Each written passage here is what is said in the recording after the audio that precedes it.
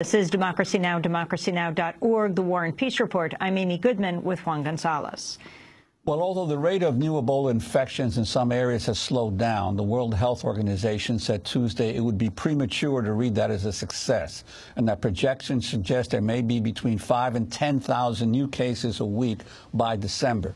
This WHO Assistant Director General, this is General Bruce Aylward speaking. We anticipate the number of cases occurring per week by that time is going to be somewhere between 5,000 and 10,000 a week. It could be higher, could be lower, but it's going to be somewhere in that ballpark. And the goal now is taking all the different pieces of the response that are planned, everything from the Ebola treatment centers to the people deployments to the community engagements, and trying to make sure we've got that capacity in place by that time so that we can ensure 70% of cases can be properly managed or isolated, and 70% of burials can be done safely by then. For more, we're joined in Washington, D.C. by Lawrence Gostin, University professor and faculty director at the O'Neill Institute for National and Global Health Law at Georgetown University, director of the World Health Organization Collaborating Center on Public Health Law. Still with us in Boston, Karen Higgins, co-president of the National Nurses United. Professor Gostin, thanks so much for being with us. Talk about the global scene right now and also what's happening in the United States. So it seems we are paying much more attention to the global scene because of what's happening in the United States. Yeah, we are. I mean, I think we have to really remember that the main tragedy is going on in West Africa, and it was an avoidable tragedy. It's a humanitarian disaster. And just think about what the World Health Organization said. It aspires to handle in a rudimentary way 70% of cases. That's its top level, and that's just unacceptable. We're now well over a half a year into this epidemic, well over a half a year, almost coming to nearly a year if you go back to the first index case, and the international community is now only mobilizing. Now, I appreciate everything the United States has done, and they've stepped up. President Obama has sent military assets in. I think the rest of the world needs to do more. But nonetheless, we have just let this spin out of control in a horrible crisis, a tragedy, really, and are only now mobilizing it when it's on our front doorstep. We're better than that. I think we need to do better. And so I would really like to see us, if we want to be safe here in the United States, we have to attack this at its source in West Africa, and we need to try to get that epidemic under control, first and foremost. And Professor Gostin, about that response, there's been all the publicity now about the U.S. troops being sent to West Africa to build some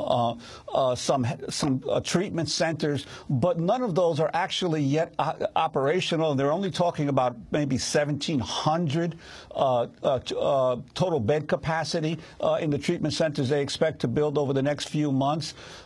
Do you think it's time maybe to actually just dispatch major ships to be offshore and of these African countries and be able to handle a greater volume of patients as they get stricken? I do. And, you have to remember that only for the second time in the history of the United Nations, the UN Security Council called a health threat. AIDS was the first, Ebola is the second, a threat to international peace and security. So you have a UN Security Council mandate for all countries in the world, with the United States, should be the European Union, Australia, Canada, all of our allies. This is an international humanitarian and health crisis. It threatens the stability of the region politically, economically, and of course, human health matters most. And yes, so we should be mobilizing much, much more. We should have done it earlier. We should do it now. Professor Gostin, you're a specialist in quarantine and issues like that. What do you think about the discussions now, the airports that are setting up to see if people have temperatures? I was just listening to Congressmember Sessions of Texas, who is saying he wants to stop all flights coming in from West Africa, from the affected countries, letting U.S. citizens come in, but not anyone else. Yeah, I mean, that is such a bad idea, and in many ways it's very mean-spirited. First of all, it won't make the United States safer. It'll actually make us less safe. Here's why. First of all, if you cut flights, it means that aid workers will find it very difficult getting to and from the affected region, and the countries themselves will experience economic hardship, commercial hardship. Food prices will go up. And ultimately, I think the epidemic will spin further out of control. It'll make these countries more at risk. And the higher the reservoir of infection in West Africa, the greater the risk we have here in the United States, in Canada, the European Union. That's just basic math. If you have a lot of people infected in a part of the world, and we live in a modern globalized world, you can't put a cellophane wrapper around a whole region and expect to keep germs out. It doesn't work that way. And so we think we're trying to save ourselves, but actually we're making ourselves at greater risk. And we're also doing something that's deeply against the American spirit, which is exacerbating the hardships of people that are undergoing unbelievable suffering at the moment. And I just think we're better than that. And what I hate about this is that health is not a Democrat and Republican issue. It's not party politics. We don't play games with this. What we do is we send all of our assets that are available to help bring this under control. If we do that, it will help us at home. I also want to say something about infection control, because we've been talking about there are two lessons I think we can learn. The first is that health workers are always on the front lines of the greatest risk. We knew that with SARS. With SARS, it was all the health workers who were at the greatest risk, and now that's happening with Ebola. And it's not just here in the United States. In West Africa, they've lost several hundred doctors and nurses, and they can ill afford to do that from Ebola. And the other lesson that we've learned is we can do this, not only in Atlanta and other places in the United States, but Doctors Without Borders, who are operating in horrendous conditions on the ground in West Africa, haven't had any infections there. So if you have really good equipment, really good training, and you only put your very best trained people at work with a systems approach and clear protocols, there's no reason for any health worker to become ill. I'd like to ask and it's unacceptable that they should. I'd like to bring Karen Higgins back into the conversation, co-president of National Nurses United. I wanted specifically to ask you about the role of the CDC in this crisis. The executive director of your union, Roseanne DeMauro, at yesterday's press conference specifically raised the fact that the CDC has no control over these individual hospitals, that in the privatized hospital system that we operate here in the United States, the CDC can only offer guidelines, and it's up to individual hospitals whether they're going to enforce those guidelines, practice those guidelines. And in fact, the CDC said yesterday after your press conference that they have no plans to investigate what happened at Texas Health Presbyterian, that's the responsibility of the local Department of Health in Texas. I think, you know, unfortunately, I think she's right as far as what powers the CDC has. But The actual interesting part is that when you are looking up any type of, what you do for infections, the place that is always looked to and always looked at is what CDC recommends. And what happens is then the CDC makes recommendations, guidelines, and then it falls apart, because what you do with it as an individual hospital, because every hospital is pretty much individual, is where it starts to fall apart.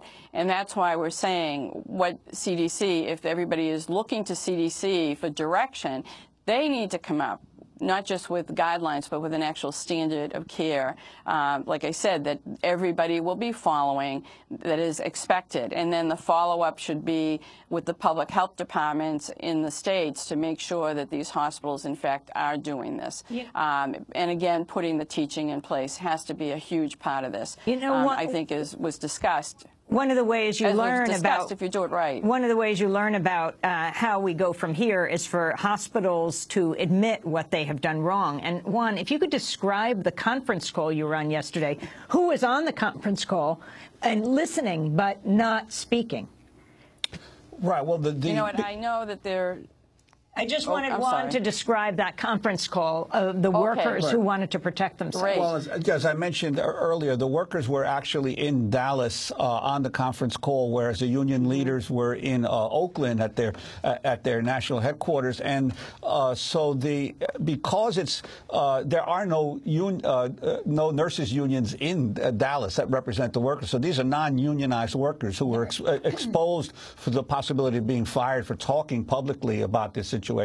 And so they actually, as reporters asked questions, the nurses emailed their responses. So they listened and they emailed their responses to the union? And then the union read their responses to the reporters. And this is because of the fear that obviously many employees have that they might be retaliated against for talking about these issues and talking about the lapses of their own institution. Yes, Karen Higgins? No, I was going to say, and that is so true. I mean, this hospital has been saying from day one that the protocols were there and everything was good. The protocols were there, they were fine. And I think, to be honest, and then to have the nurses come out and the healthcare workers come out and say, oh, no, it wasn't. No, it was not. This was a lot of just, changing of information, not enough equipment, not the right equipment. I think they're absolutely right that they, their fear of being retaliated because they have come out when the hospital continues to say, and this is the problem, they all continue to say they're ready. We don't need another Dallas in another state if another patient shows up. Finally, Larry Gostin, the issue of these vaccines and the issue of the lack of investment in public health, something we're feeling certainly the blowback from right now. Now the NIH says they are developing a vaccine. It sounds like this has been possible for a long time, but private corporations, in which this is usually their purview, they knew there wasn't a lot to be made in this profit-wise. So this is why there were so few shots available, whether it's a vaccine or other drugs. Can you talk about the importance of public health and are vaccines possible in dealing with Ebola? Yeah. I mean, the problem is that much of our innovation is driven by the private sector. And from their point of view, Ebola was not a predictable disease, and those who got Ebola were too poor to pay for it. And so there's been a lack of investment. Not only were there not enough doses of ZMapp and things, but they weren't even tested. They're only now vaccines and others going through clinical testing. And so we really just don't have those things on the ground. Just want to make a very quick comment, if I can, about we call ourselves the most advanced health system in the world. But what do we mean by that? I think what we mean by that is that we have the best of the world. But we also have a highly variable system. So many different hospitals, so many different emergency rooms. We have over 3,500 local health authorities. Everybody is, we've got such different standards about what we can do, and what we need to do, as Karen says, is up our game. We need to be more uniform, and we need to have systems in place and the kind of equipment and training every institution so that this doesn't happen again. It's really unacceptable. One last quick comment. Washington Post writing, in the medical response to Ebola, Cuba is punching above its weight. Cuba answering the call by sending 165 health workers to hard-hit Sierra Leone, a disproportionately large number for a tiny island nation of 11 million people. Is Cuba an example for the United States, Dr. Gostin? Well, you know, Cuba is always sends a lot of health workers to humanitarian crises. And I think we need to do much more of that ourselves. But, you know, I have to say this. We have sent our military in when very few others have. I think we need to do a heck of a lot more, but the rest of the world needs to do more. I mean, they have just been sitting back and letting this epidemic get out of control, even after the UN Security Council. I would venture to say that I would like the UN Security Council to come back and pass a binding resolution that would actually set markers for the kinds of resources that are needed to bring this under control. And I think if we do that, we'll really show a seriousness of purpose. And I think we can do this.